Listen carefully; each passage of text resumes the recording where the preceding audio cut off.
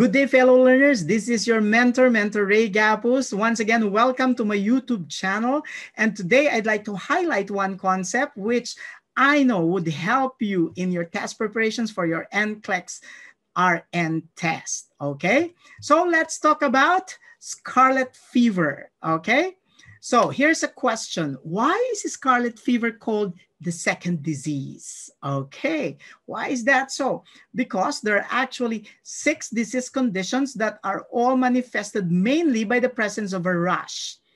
And we have first, second, third, fourth, fifth, and sixth. Actually, what is considered as the first disease is your measles, or otherwise known as rubiola or hard measles, or 14-day measles or morbilli. It's caused by the measles virus. The second disease is your scarlet fever or scarlatina. It's actually caused by your streptococcus pyogenes or your group A streptococcal bacteria. Your third disease is your rubella or German measles or your 3-day measles caused by your rubella virus. Your fourth disease is your Philato-Dux disease or Ritter's disease or staphylococcal scalded skin syndrome caused by your Staphylococcus aureus. Your fifth disease, before it was known to be erythema infectiosum, actually the experts ran out. Historically, okay, the gossip was that the experts ran out of name. That's why they just simply called it fifth disease. Okay, but now they have relabeled it erythema infectiosum. It's caused by erythroparvovirus B19. Okay, and of course, your sixth disease, exanthema subitum or rashola or sudden rash or the 3-day fever caused by human herpes virus 6 or 7. Now, look at the difference. The 3-day measles is your third disease and your 3-day fever is your sixth disease. But for this video, okay, we're gonna talk about scarlet fever or scarlatina or the second disease. So if you know before that you have a fifth disease, now you know who is first, who is second, third, fourth, and who is sixth, okay? Okay, but today we'll be talking about the second disease. Okay, so before we talk about the second disease or scarlet fever, I'd like to ask everyone to join us in this mission. Our goal is to provide free NCLEX RN application and review to 100 nurses. To help us achieve this, just watch and finish the ads in our videos. Thank you in advance for doing that. That's all you have to do. Just simply watch our videos and finish watching the ads too. Okay, so here's another reminder. If you have any questions or concepts in mind which you may want me to cover in my future videos, please do send me your requests or questions through this email, mentor.raygapuz@gmail.com. Please do send in all your requests and messages pertaining to our YouTube channel in this email only, because let's not crisscross with the other emails, okay? So that I would know that when I open this email, it's just gonna be your concerns related to the topics I covered for our YouTube channel. For those who have yet to subscribe to our YouTube channel, please do subscribe, Gapuz Mentors, okay? And you would see that we have both short and long videos that deals with a specific concept, okay? Like EKG interpretation, both the pointers, just the pointers, and a comprehensive discussion. And of course, your NCLEX RN pointers on insulin, which comes in several parts, okay? So for those of you who have yet to subscribe, please do subscribe our YouTube channel so that you'll be able to support more of our colleagues who are turning out to be very, very good scholars, okay, of our program.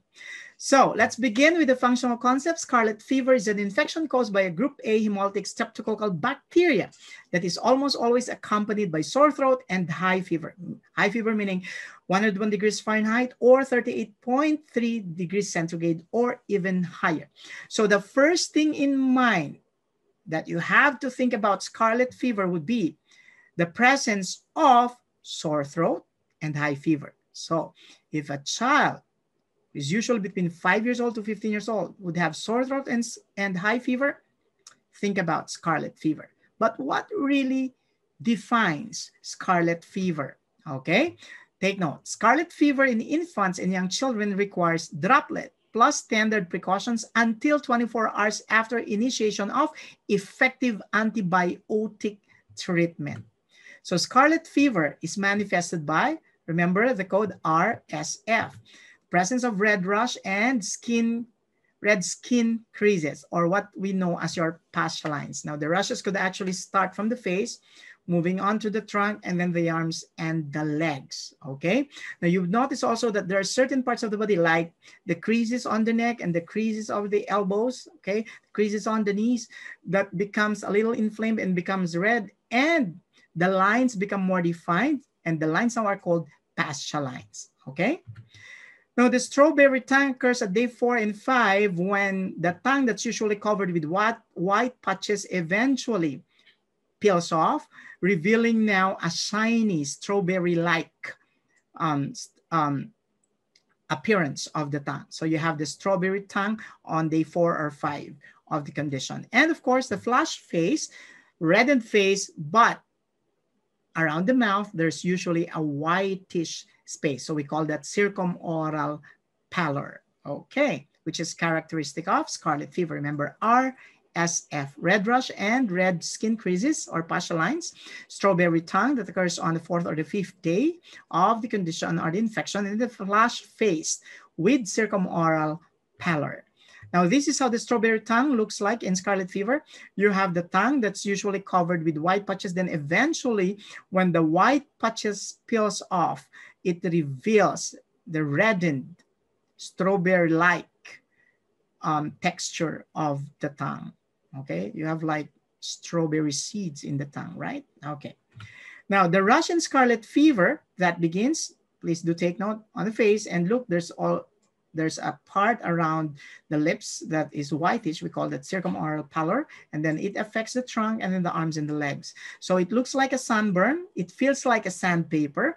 It would usually be found on the face, the neck, the trunk, the arms, and the legs, and eventually it turns pale when you apply pressure on the rashes. So it lasts for about a week, and then after a week, it would be followed by peeling, or we call it medically as desquamation, okay? So the skin peels off, okay? Now, what are the different manifestations of scarlet fever? Remember the code FIND. So fever that's high with chills, it's approximately 101 degrees Fahrenheit or 38.3 degrees centigrade or higher. You have increased soreness and reddening in the throat with white or yellowish patches initially. Then when it peels off, then it reveals the strawberry colored tongue. Nausea and vomiting, enlarged and tender lymph nodes in the neck, okay, and difficulty swallowing, okay, because of the inflammation of the mucosal linings in the throat. Okay, so scarlet fever facts, it's common in children between 5 to 15 years of age, okay, but it could also affect other age groups. Complications can affect the kidneys. It could potentially lead to glomerulonephritis. So you have to assess for the presence of that, meaning the patient would have tea-colored urine, okay, edema, okay, puffy eyelids, which could be associated with facial edema, okay, and then the patient would have elevated blood pressure. So that should ring a bell that the patient's having glomerulonephritis and it's developing a complication. Then tonsils, lungs, skin, the blood, the middle ear, and in rare instances, it could lead to rheumatic fever that affects the joints, the nervous system, and the heart. So potentially, if the patient had scarlet fever, it's not a far-fetched thing that eventually the patient would have mitral valve stenosis or mitral valve regurgitation. So the patient would have murmurs as a manifestation of these conditions, okay? Now, if the patient develops rheumatic fever, definitely they will have carditis or polyarthritis affecting the joints, subcutaneous nodules, erythema marginatum, and of course, abnormal movement associated with the central nervous system. The patient may develop chorea. Okay, now there's no vaccine for the condition at present, but basic hygiene practices like hand washing, covering the mouth and nose when sneezing, and not sharing eating utensils may help in the prevention of the spread of the disease. Now take note, for the diagnostic test, a throat swab is essential in collecting materials for diagnosis of the condition, and treatment involves the use of antibiotics like penicillin and amoxicillin to treat the infection, and ibuprofen and acetaminophen for fever. However, pay particular attention to the fact that ibuprofen could be nephrotoxic. So for as long as the patient has yet to develop a complication that has affected the kidneys, it's always safe to administer the ibuprofen. But once a complication has affected the kidneys, then you'll have to refer that to the healthcare provider. Acetaminophen is hepatotoxic. So if the liver is already damaged, pay particular attention to the fact that acetaminophen may worsen that. Okay, and then of course provide comfort foods. When I say comfort foods, warm soup could actually provide some comfort to the patient, cold treats. Actually, I came across a literature that says you can serve ice cream if there's a sore throat because it could potentially numb the area, okay?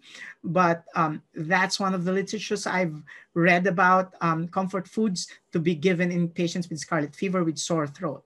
But if you're asking my opinion, okay, I'd rather be concentrating my attention on the administration of warm soup, okay? So that's actually very, very important, okay? Next, penicillin or amoxicillin is the antibiotic of choice for scarlet fever. Now, remember, infectious conditions, either viral or bacterial, like for example, hepatitis B or hepatitis C, okay? Or bacterial infection like strep throat, as well as chromosomal abnormalities like Down syndrome, even viral infections like chickenpox can increase the risk for glomerulonephritis and eventually the development of CKD, chronic kidney disease, okay? Now, having this functional concept in mind, let's try to use it to answer a sample question. Suppose you have this kind of question, which is syndromic in approach. A child with puffy eyes, swollen belly, ankles, feet, and legs, decolored urine, and elevated blood pressure has been admitted. What is difficult with this question is that you don't have a diagnosis. You are just given a group of signs and symptoms. That's why it's called syndromic approach. You have a syndrome. Now, what will this syndrome define? What condition does it define? So if you find the presence of puffy eyes, decolored urine, and elevated blood pressure, that differentiates your acute glomerulonephritis from nephrotic syndrome. Because in nephrotic syndrome, although there's puffy eyes and swollen belly, ankles, feet, and legs, the urine in nephrotic syndrome is frothy and not decolored. And the blood pressure in nephrotic syndrome could be normal or even decreased. So these two, the presence of decolored urine and elevated blood pressure, could be the group of symptoms that would define the presence of glomerulonephritis, which simply means the patient is already experiencing a complication. Now, which of the following data in the child's history could be related to the manifestations exhibited by the child during admission? Let's go through it. What is difficult with this is that the options, if you don't have a working knowledge of scarlet fever, it's very difficult to relate the options to the questions. Okay, is there any relationship between the presence of this syndrome, of these signs and symptoms that define a syndrome to incomplete vaccination? That's actually a very, very broad concept. When you say incomplete vaccination, it doesn't tell us the details. So we might skip that a moment. Previous diagnosis of scarlet fever. Okay, what did we say a while back? Potentially scarlet fever could affect the kidneys. So could it potentially lead to glomerulonephritis? Yes, so we could consider that, but let's go through the other options. Born of a teenage mother, once again, is there a connection of being born to a teenage mother as to the pathology of the child? No clear connection at the moment, except that when you have a teenage mother, that mother who actually had multiple babies thereafter could be at more risk for cervical cancer, okay? Bladder trained beginning at age 2 years of age. Now take note, when you are toilet training a toddler, you always begin with bowel training at 15 to 18 months because sphincter control for the urinary bladder is not attained until the age of 2. So being bladder trained beginning at age 2 is just appropriate. It's not something that could potentially lead to a condition such as glomerulonephritis. So therefore, the best answer, which has a potential connection to the syndrome being manifested by a child is admitted as presented in this question would be number 2, previous diagnosis of scarlet fever. That's one tough question to answer. But this is Mentor Ray saying, if you have a functional concept in mind, remember this, a functional concept a day keeps your NCLEX RN fears away. So if you love this video, please don't forget to subscribe and hit the like and bell buttons. Then let's learn together. If you have some concepts in mind which you may want me to cover in my future videos, send in your request to my email mentor.raygapuz@gmail.com. And disclaimer, the instructional tool is created to enable students to develop their test-taking skills. The question or question and answers contained in this instructional video were patterned after the official publicly accessed samples from the RN test plan of the National Council of State Boards of Nursing. The discussions and rationale presented in the video are based on the lecturer's research and are meant to provide an explanation for the answer or answers to the question or questions that is or are presented. The lecturer makes no claim, directly implied or otherwise, that the rationale discussed is officially endorsed by NCSBN. Once again, this is your mentor, Ray, saying thank you for joining and learning, okay, with me today. More learning to come in our future videos. So stick around and please don't forget to subscribe and hit the bell notification button for you to be able to join in our mission to enable at least 100 of our colleagues pass the NCLEX RN this year. So once again, see you in my next video. Happy learning!